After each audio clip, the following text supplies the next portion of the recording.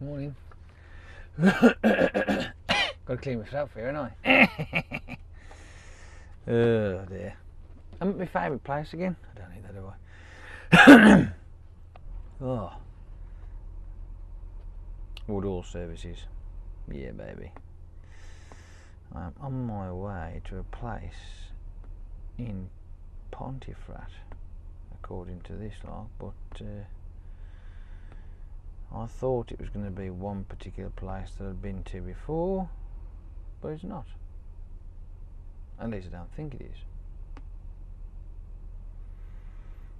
Sounds good to me, that does. So, on goes the twat nav, as you do.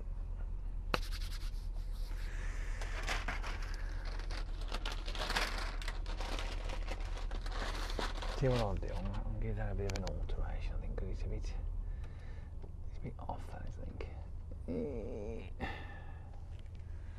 That's better. Yeah, that's better. I like it like that. And today I'm going to subject you into me scoffing my breakfast, because you've obviously missed it, I can tell. Just by looking at you, I can tell you've missed it. Oh yes, baby.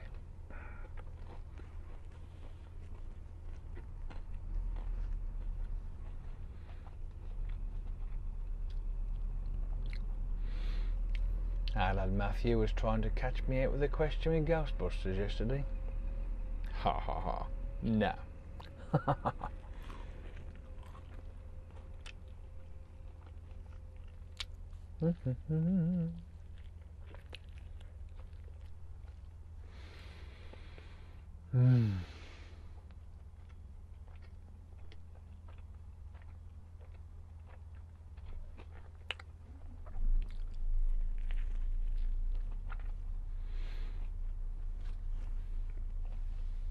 Friday. Yay.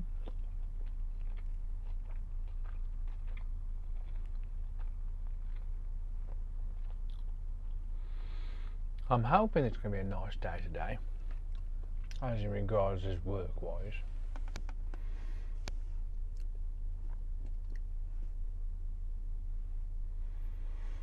Now, where's this going to go?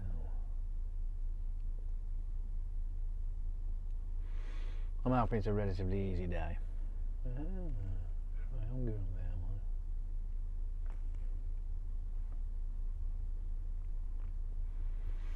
Oh, the M18 up the A1.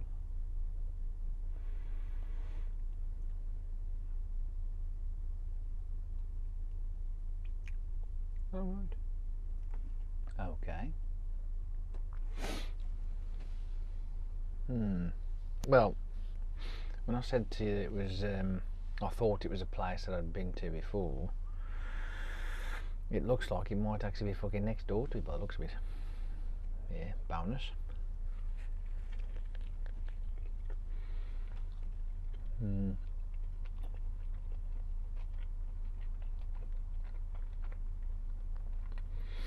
Well, like I say, because it's Friday, end of the week, when I get home, depending on what time it is I get home, I might finish off putting those slabs in, save me doing Saturday, because then Saturday I can have a go at, if I'm up to it, tidy my front room up. Done the kitchen the other week, so it's time to do the front room, I think. So I might do that, and then get all my stuff ready together for the Sunday car boot. Yeah, car boot.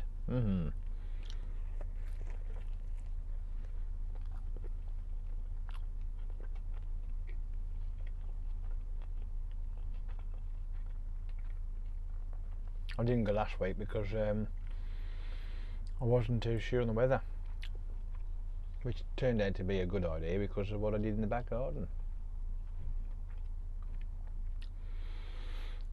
So I'm hoping to do okay again. I mean, I might not, but I'll be bonus if I do.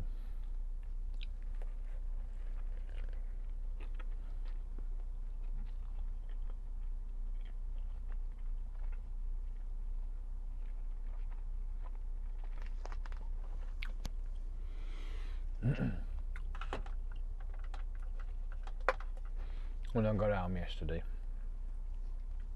because I was contemplating whether to have my chicken wrap from Mackey's.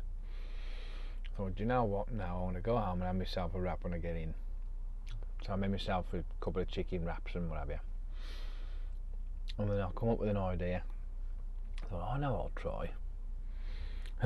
So I got myself some rice, them ones in the bag where you stick in the microwave. Warm that up. Got myself a tin of tuna. Mixed a bit of mayo in with it. And a bit of pepper as well. You have to put mayo and pepper. It's just a ticket that's it now.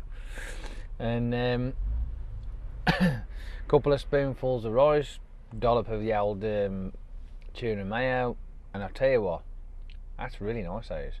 You can even spice it up as well by adding a bit of I know. I've got this hot pepper sauce, so I use that.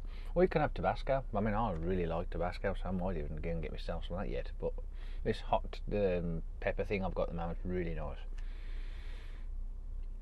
But this morning my stomach's going fucking nuts with all sorts of indigestion, feeling it's like sore, and I'm getting a bit of a flashback, like, you know. So I think I might have done it on the old spices, I reckon.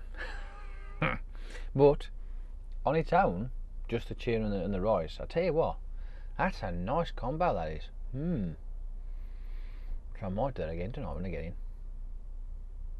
Very nice.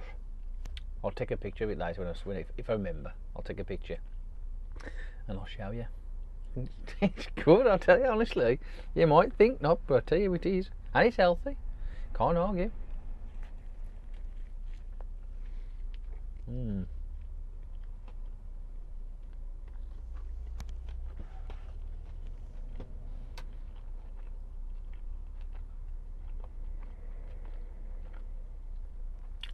And thinking of food as well, I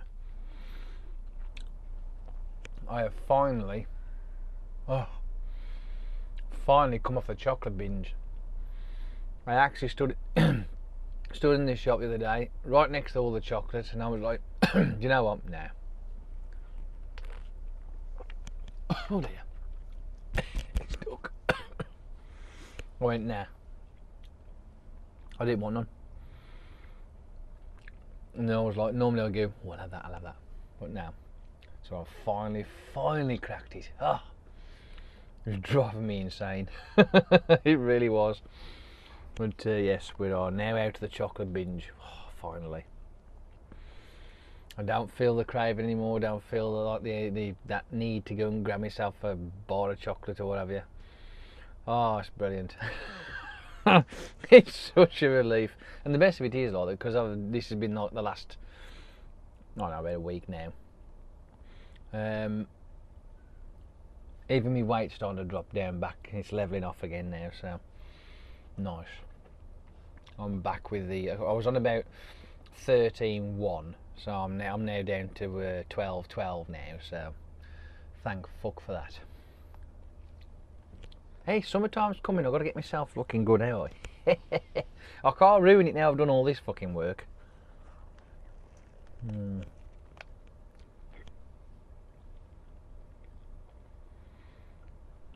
wouldn't believe how hard it was been to try and get off this fucking chocolate shit. Fuck me, Christ.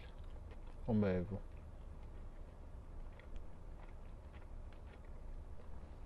Giving up smoking was easier.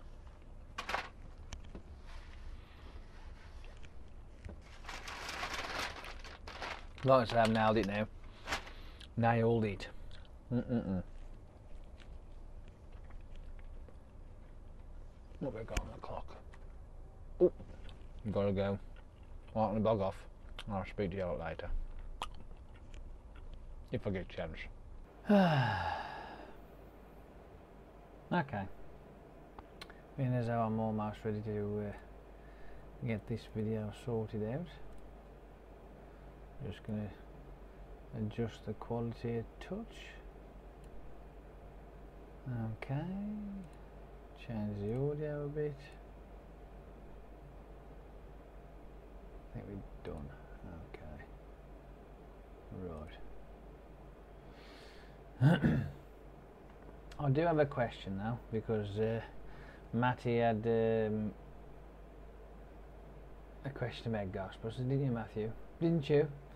And I was rather adamant that I wanted to know the answer, because I had put my guess in and I was right. So here's one for you. We all love the Back to the Future series, but I'm in Back to the Future. And the old lady, she's waving her flyers around going, "Save the clock tower, save the clock tower." And we all know what happens next. But my question is, does anybody know what Doc Brown's red letter date was? There's one for you. What was Doc Brown's red letter date? Just a quickie.